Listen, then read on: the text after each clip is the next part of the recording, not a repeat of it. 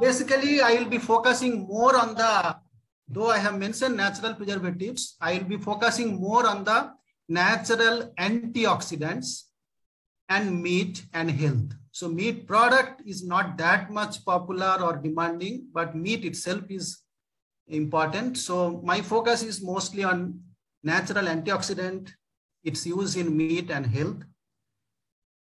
And in the bottom here, you can see this is my YouTube channel, Professor LPT, in which the large number of lectures are available both for undergraduates and postgraduates. So here is the content which I am planning to cover. I will start with a prologue and end with an epilogue. And then introduction will be about the basic life process, food and health correlation, and then some basics about the functional food and functional meat products and health benefits of functional foods or meat. Then the major part is on natural preservatives, classification, mechanism, advantages. But as I said, more focus will be on natural antioxidant, their mode of action and their benefits. And in the third part, I will summarize the large number of work done in this field. Large number of research has been done as an academic interest. So I have tried to summarize some work briefly. And then I will like to share some of our work. Simply, we have done some simple projects that I want to share, and ending with the epilogue.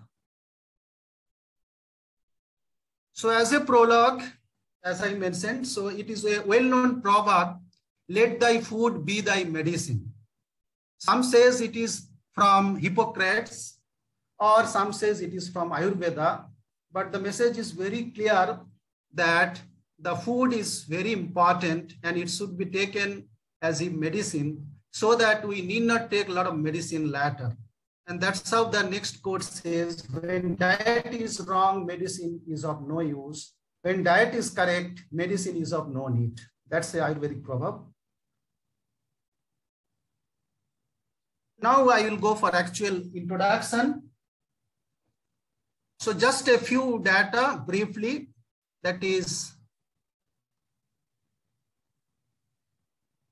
the incidence of metabolic diseases or lifestyle diseases in the world today. The top 3 or 5 diseases causing death. One is the cardiovascular disease, stroke, pulmonary disease, followed by the diabetes and cancer. These are the top 5 causes of death in the world now. And these first 3 causing around 2 million deaths in 2000, and in 2019 it is about 9 million. And these 3 causes about 16% of the total death. And if we come to India, we can see that diabetes is one of the great concern. And in 2010, it was 50 million. By 2020, it is about 17 million. So there is about 10 to 14% people affected in urban India. And it is expected to be about 134 million by another 25 years. One estimate shows that about 32% of this death of disease due to disease can be avoided by proper dietary manipulation. And the recent 2 literature I saw, that is promoting health and longevity through diet. So by proper diet, we can so much improve the health and longevity. And one more is a very recent, that is gut microbiome, profound health implications for diet and disease. So this is one of the exciting area now. Last 1 decade or so, there is a lot of awareness and research on gut microbiome. So I would be highlighting it in some more occasions coming.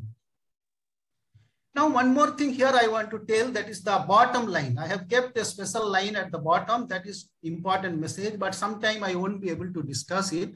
But in this case, what I want to highlight, these diseases, metabolic diseases or lifestyle diseases, one is due to the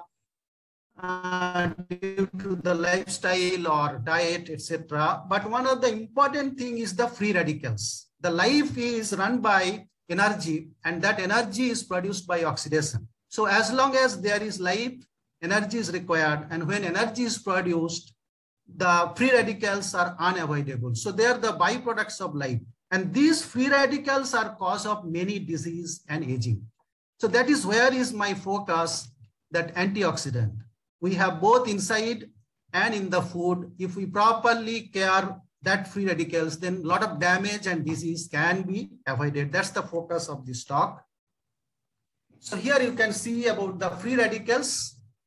That is one of the reason, not only reason, this is one of the reason for all these diseases, in added to the diet, lifestyle, stress, and so many things. So free radicals, probably most of you may be knowing, it is the deficiency in energy, and they try to rob, and they create all the problems. But the source of these free radicals is multiple, either from environment or radiation, smoking, pollution, so many things. But most common for us is the metabolic and diet.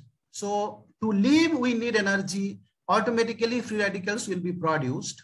And to counter that, body has its own mechanism of antioxidant and keep us safe. But sometimes we fail to do that because of the improper management or health condition or other stress condition.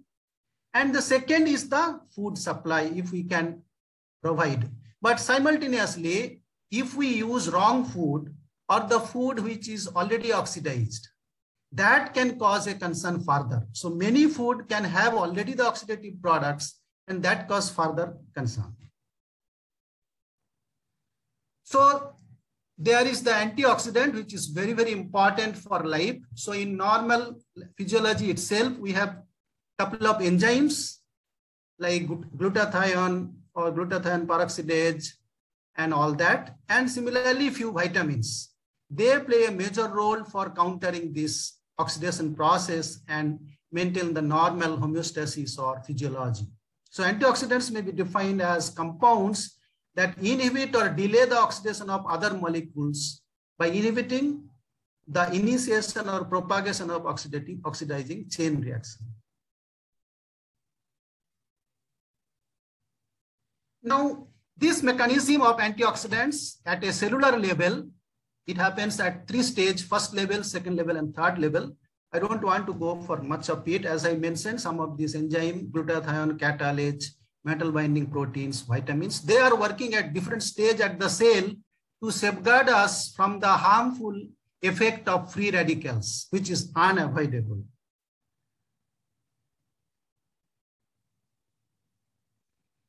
Now, antioxidants. So here, the left side, of course, some of the disease condition I have already told. The right side, different kind of phytochemicals, or sometimes called as polyphenols. They have multiple activities to give us a health benefit. That's how these plant origin preservatives can play an important role for safeguarding our health. They could be, and they are first of all antioxidant for the food, and they can play a role of antioxidant in our body. And also they can give other support like anti-carcinogenic, anti-allergic, anti-inflammatory. So we are going to see it again. So now, with a brief background about the process of life, I come to the functional foods. So most of our people are aware, particularly those who are scientists, they are fully aware. A lot of our scientists are working in this area in functional food or functional meat product. This is one of the high interest area, I understand. So those foods which has got special health benefits, not only as a nutrition, beyond nutrition. So extra physiological benefits, that's how they are called as functional food.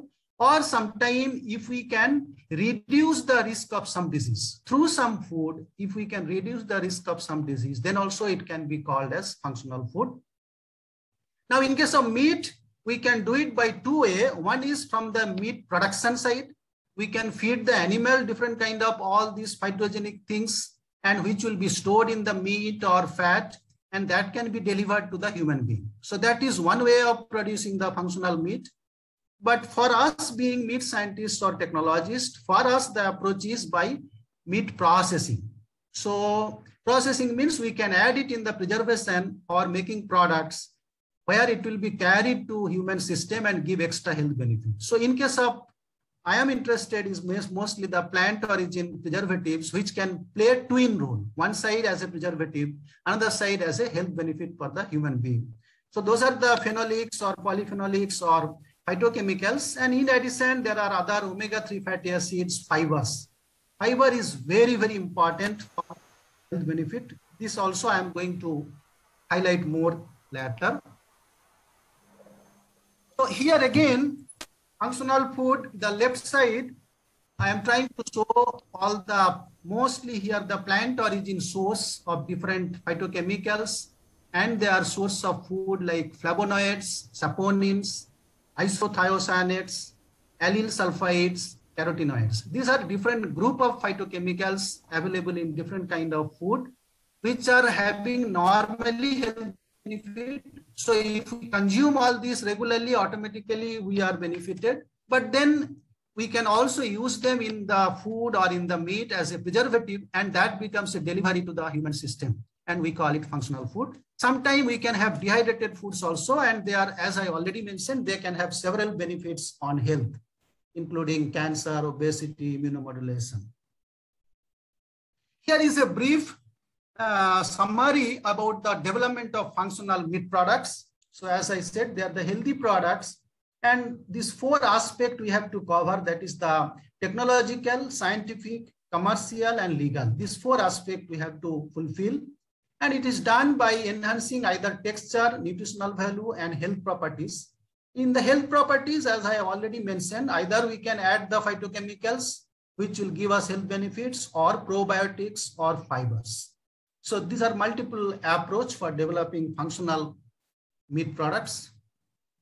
There is another way to explain further to improve the meat products. So one is the nutritional enrichment by dietary fiber, antioxidant, and probiotics by reducing the harmful component. I have mentioned earlier, if we can reduce the harmful component and reduce some disease, then that food can be called as a functional food. So this is also well known to us nowadays: low salt, low fat, low nitrate products, particularly even nitrosamine, which is coming from the cured and smoked meat. In fact, low fat is not that much concern nowadays. There is a lot of changes, which I will take up again.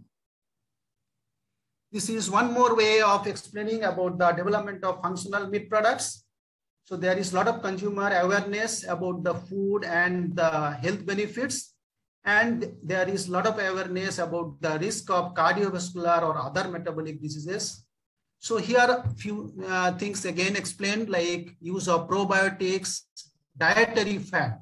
Dietary fat is, of course, nowadays there is a change. I said there is not that much concern about the dietary fat. Now the USDA has taken it out from the list that fat should be controlled in the diet. But of course, there has to be a moderation. Then sodium, of course, need to be reduced, and adding vitamins, minerals, or other phytochemicals.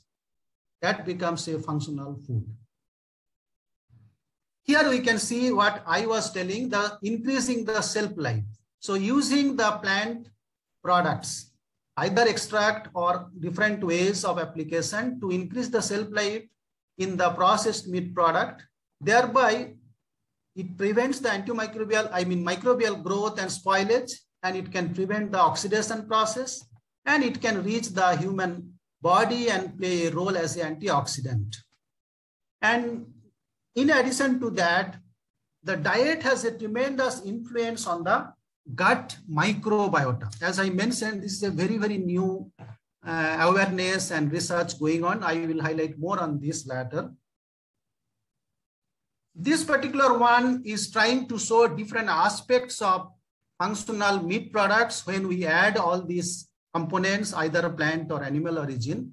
So some of the things like dietary polyphenols that can change the gut microbiota.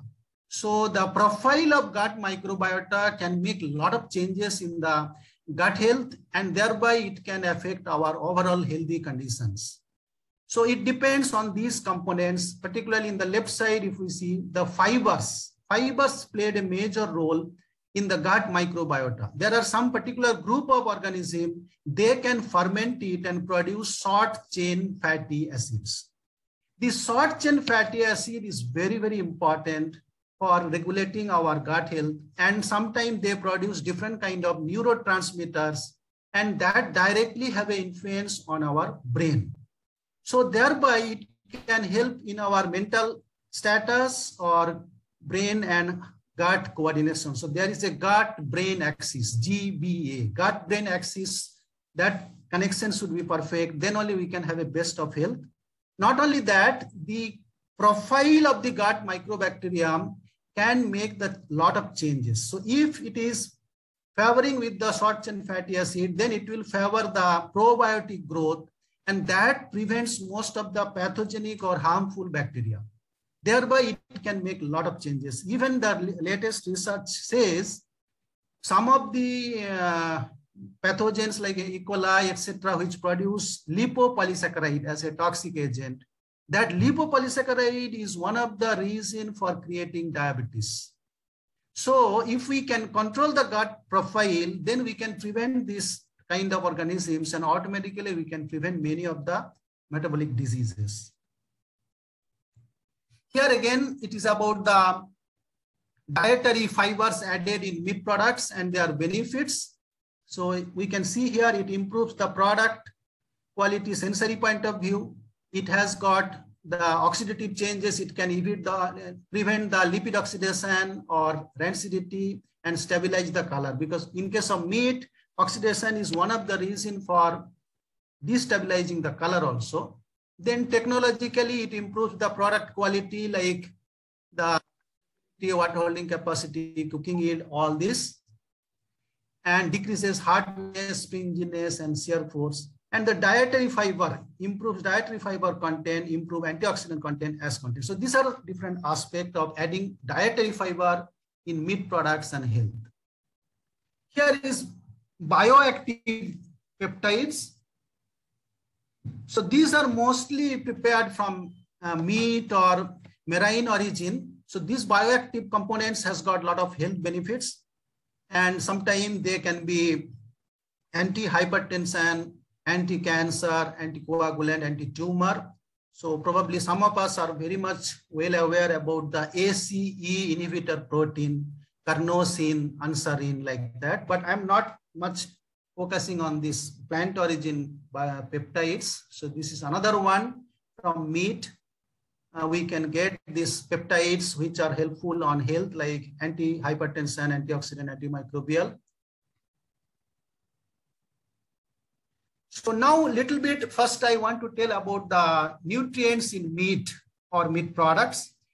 To be frank, meat itself is having lot of extra health benefits, not only as a nutrition, it has got extra health benefits like, say, conjugated linoleic acid. It is having a lot of special health benefits like anti-cancer or antioxidant. Omega-3 fatty acid, which is present in meat, which has got a lot of beneficial health benefits. Choline, riboflavin, or say selenium is an antioxidant. It has got tremendous role in our health.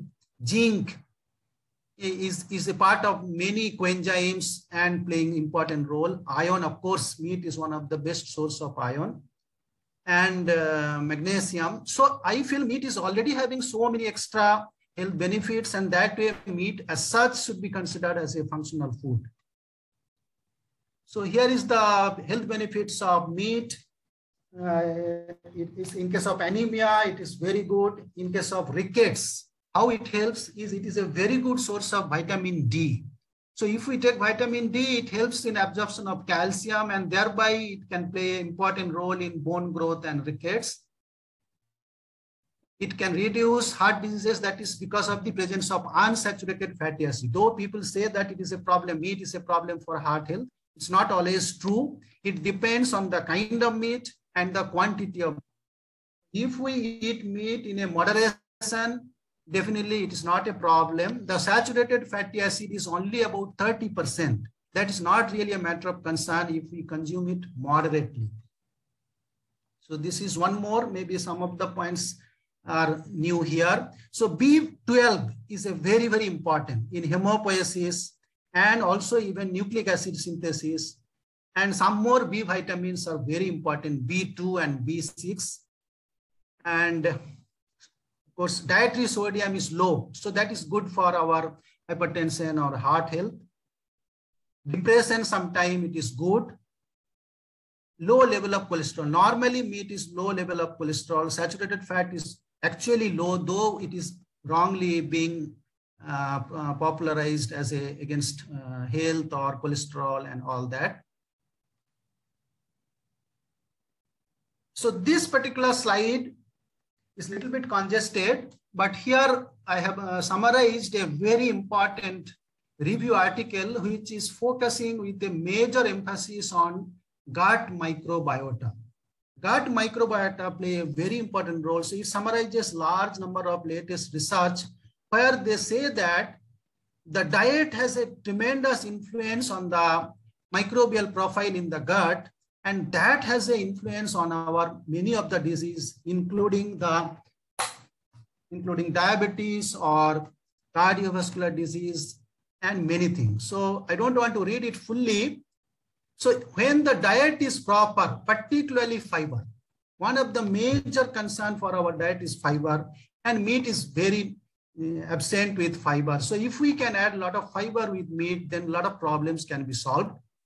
So when we have high fiber with plants and fruits, vegetables, then we will have a proper balance of microbes in the gut. So they are called alpha species. Alpha species are healthy, and then anti-inflammatory omega-3 if we have. So in that case, we'll have lean body mass, and this Prevotella. Prevotella is a very good bacteria which is helpful for us, whereas the bacteroids are very bad for us. So because of the change of diet, these bacteroids will increase. So in case of Western countries, or where we see that a lot of propaganda against meat is due to too much of meat intake daily, then this kind of change is possible. When meat is taken too much, when the vegetables, fat and other things are less, even fiber is not there, then some different group of microbes will grow, and that change entire atmosphere in the gut, which has got direct influence on different aspects, including diabetes, cardiovascular disease, and other things. So I mentioned about a gut-brain interaction. So actually gut has got the largest amount of nerve tissue after the brain. So that's why sometimes gut is called as the second brain. And there is a perfect link between this brain and gut. So that is called gut-brain axis, GBA. Now function of this axis depends on the atmosphere in the gut.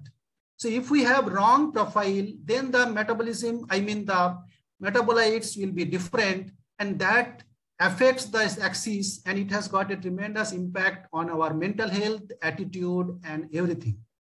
Whereas due to a different profile, like as I said, some of the good bacteria, they support the probiotics growth. So when probiotics are growing, automatically it removes the growth of pathogenic organism. So it can avoid all the subclinical inflammations in the gut. That is one thing.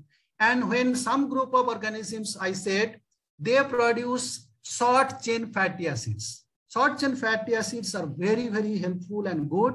From that, different kind of neurotransmitters are produced, like GABA, etc. So when that happens properly, then the gut-brain axis work perfectly, and it makes a lot of impact on our health. So this is very brief. It's a very large topic only on gut microbiota and health. We can have a talk only on that maybe in future when I get an opportunity.